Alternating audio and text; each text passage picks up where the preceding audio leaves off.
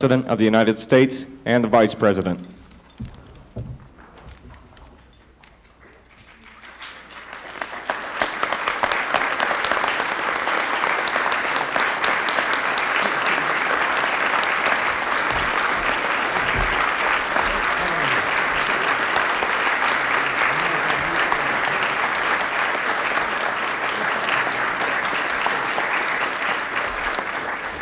Well, please. Attorney General Meese and my young friends here on the platform, and ladies and gentlemen, good afternoon and welcome to the White House. You know, we've come together today in a capital city that's often preoccupied with bigness. Big questions like tax reform and big statistics like the gross national product and, yes, big levels of funding. And to paraphrase the late Senator Everett Dirksen, he said $1 billion here, $1 billion there, and pretty soon it adds up to real money. But in the midst of all this bigness, it's only too easy to lose sight of what matters, which is the individual. At this ceremony today, it's my honor to remind the nation, the entire nation, of the importance of the individual by awarding medals to 4 remarkable young Americans. 2 of the medals recognize outstanding service to others, and the first goes to the youngest honoree, 13-year-old Trevor Farrell. Trevor lives with his family in a fine home outside Philadelphia on the main line, and until 1983, when Trevor was 11, that neighborhood was virtually his entire world. And then, during the Christmas holidays, Trevor had a glimpse of a very different world on television. It was the world of the Philadelphia inner city. And the TV that evening showed street people bedding down for the cold winter night, broken men and women huddling in abandoned cars and burned out buildings. Trevor went to his room, got a blanket, and asked his parents to take him downtown. And Trevor gave that blanket to a man he and his parents found sleeping over a subway grate. Soon, Trevor was making trips to the inner city regularly, handing out the food, blankets, and clothing that had begun coming his way as friends, church groups, and businesses heard of his interest in helping the homeless. Word continued to spread, and today, scores of individuals and organizations, moved by the example of young Trevor Farrell, are joining him in his inner city work of charity. Trevor Farrell, you've not only earned the gratitude of the people of Philadelphia, but the affection and admiration of an entire country. Congratulations.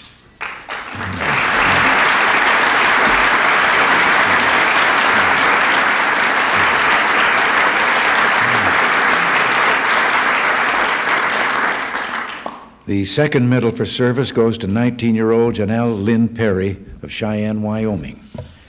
When Janelle was 15, she noticed a bump above her right knee. The diagnosis, bone cancer. In a drastic effort to save Janelle's life, her right leg was amputated. 9 miserable months of chemotherapy followed. And as Janelle put it, with courageous understatement, when you spend 9 months being sick to your stomach, it's not too pleasant. The experience Janelle went through would have devastated many grown-ups. But young Janelle faced it with bravery and began to reach out to others. When I came out of the hospital, Janelle recently said, my basic philosophy on life was that I'm here to help people. Janelle's mother had made her daughter a teddy bear, and Janelle began making teddy bears just like it to give to other children in the hospital, each with a note attached which read, a little hand for you to hold onto when you get scared. Soon Janelle began counseling, and in the 4 years since her own surgery, she's counseled hundreds of cancer patients and amputees. Today, Janelle is a freshman at Brandeis University, and I understand that in her spare time, she's an expert skier. Janelle, you've given us all the gift of hope. Thank you and congratulations.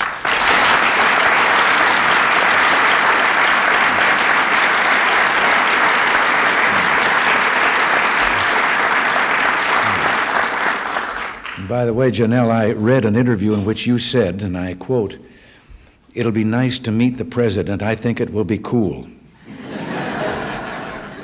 Well, it's been cool to meet you, too.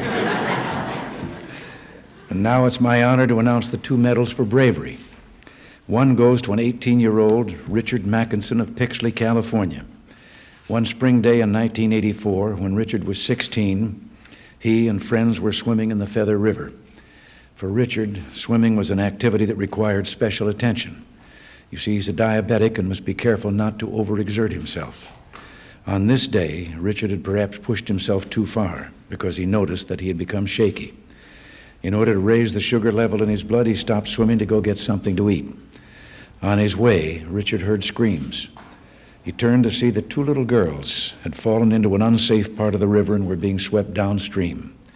Despite his dangerous condition, Richard dived in. He reached one girl, 12-year-old Susanna Foster, and although she was terrified and struggling, he managed to get her safely to the riverbank. Richard then returned for the other girl, 11-year-old Christy Boring. He got within a few feet of her before the current dragged her under.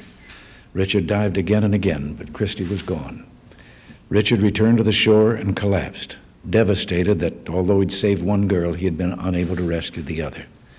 In a recent interview, Richard said that his act of bravery, quote, makes me feel good, but I still don't think it was such a big deal. Anyone who was there would have done the same thing. Well, Richard, that's the modesty of a hero.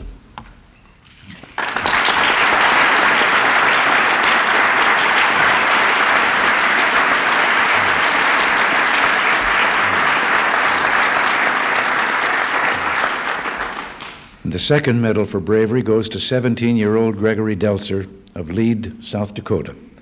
On an autumn evening in 1984, when Greg was 16, he and 3 girls were walking to the Lead High School for the homecoming dance. By the way, Greg, one boy with 3 girls, I have to hand it to you.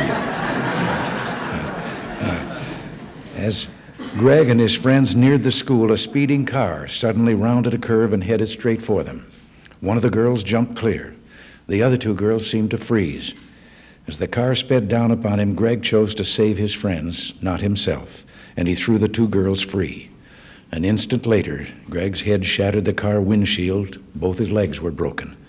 The driver never even stopped. Later that night, he was arrested. Greg, you saved 2 young women from injury, possibly from death, at enormous cost to yourself. You're a living definition of courage.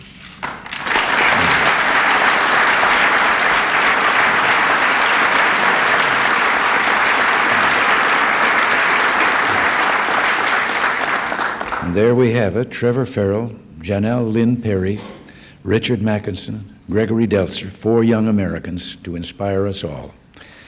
I've often said that when I consider the youth of our country, I know that America will be in good hands. I've never felt that more strongly than at this moment. Once again, congratulations to each of you. And to your parents, thank you for raising such fine young Americans and for permitting us today to share in your pride. Thank you, God bless you, and now the Attorney General and I will distribute the awards. Ed? Mr. President, the first of our award recipients will be Trevor Farrell.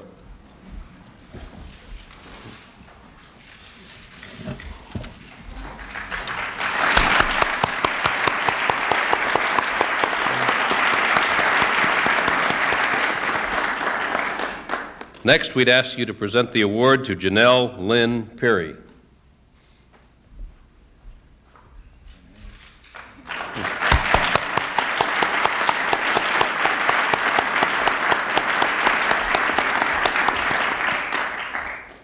Mr. President, our next award winner for bravery, Richard Mackinson.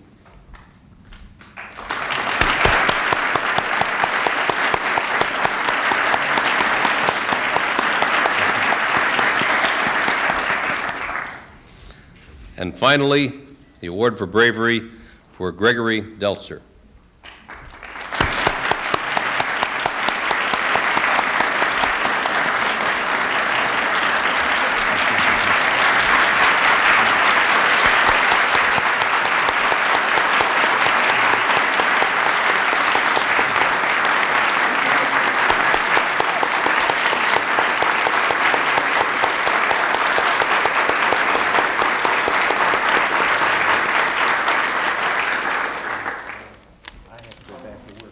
Congratulations,